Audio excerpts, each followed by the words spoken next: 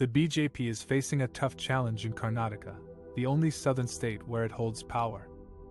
The party is hoping to retain its bastion with the help of its star attraction, Prime Minister Narendra Modi, who has led an intense campaign in the state.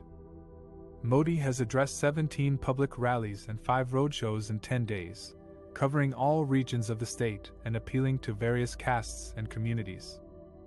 He has also spent 2 nights in Karnataka, an unusual move for a prime minister who rarely stays away from the capital Delhi.